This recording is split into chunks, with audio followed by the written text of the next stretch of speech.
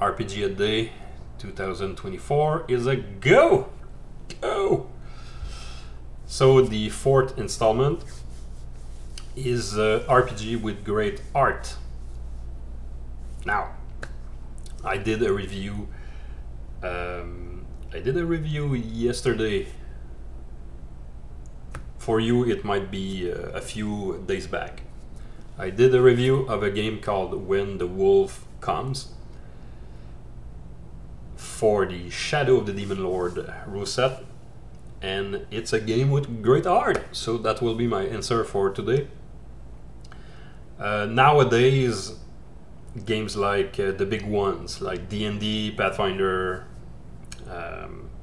even Call of Cthulhu, and most games today have this artistic style of digital painting with a little AI here and there. Well, When the Wolf Comes is adopting a more comic book and crafted style in the style of Mike Mignola of Hellboy fame. Just go have a look at his style.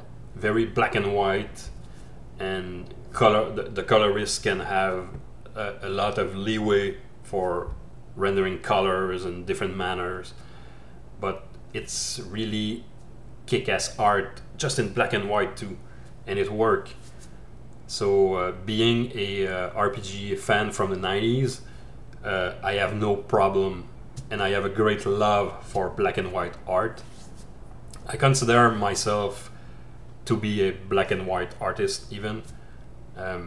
So I'm choosing this game for this year because of the unique style and crafted, no AI, just crazy visuals in the style of Mike Mignola and Jack Kirby.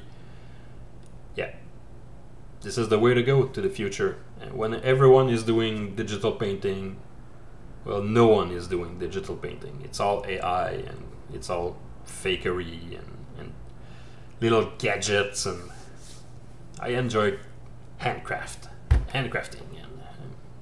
and true art.